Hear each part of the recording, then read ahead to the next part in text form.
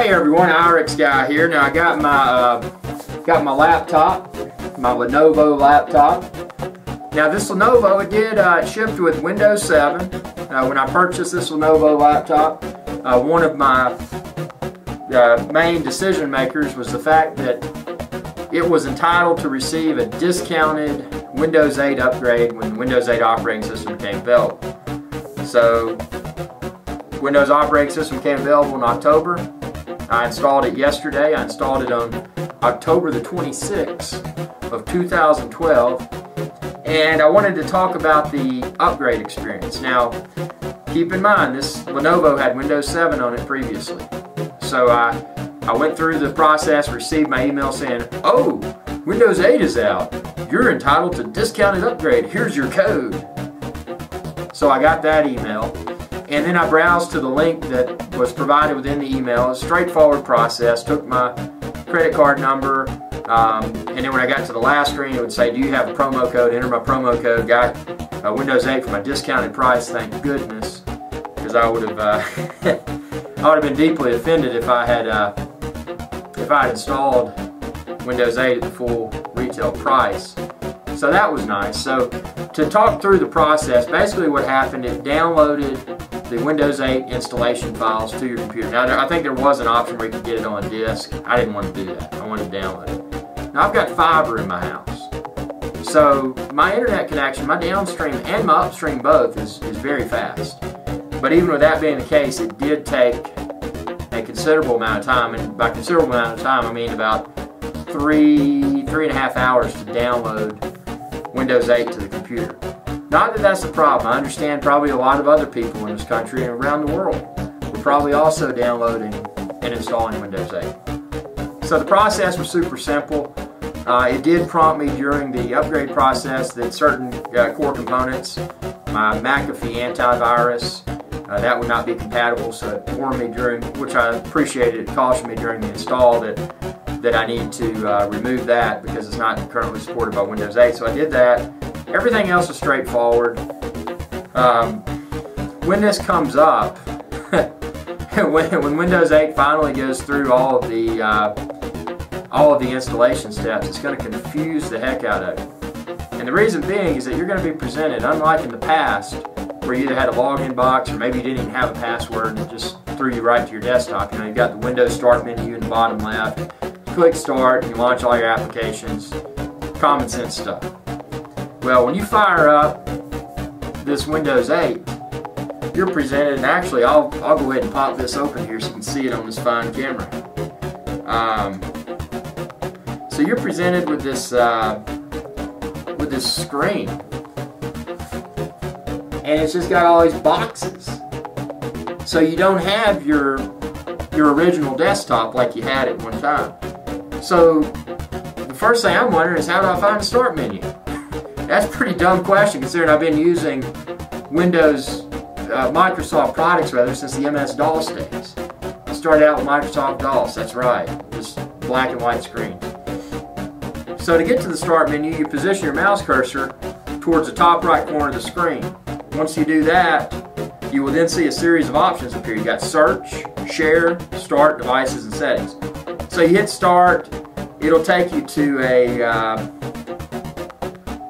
I guess you would call it, I think Microsoft's buzzword for this is the Metro.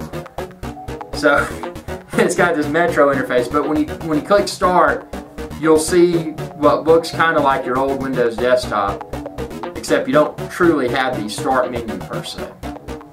But you do have Search, so you're using Search a lot more. Like if you want to open a command prompt, you do Search, and then you type in CMD, Charlie, Mary, Delta.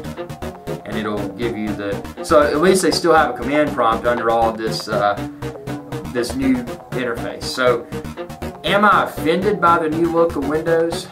The installation process was smooth, but when it popped up, I was like, I almost felt like, you ever go out and buy one of those store-bought computers? I mean, I built my own, but when you were dealing with Windows boxes, DOS or Windows boxes, you know, you'd go out and get your parts and build your own. But if you bought that one just because it was on sale at like the local big box retailer, and you bought it and you came home, booted it up, and you had all that bloatware, you know, all of the customized applications that are vendor specific for whomever built that computer. This kind of felt the same way, except I wasn't getting vendor trash. I was getting what I felt, in my mind, and this is my initial perception, is bloatware that's running on top of the Windows operating system.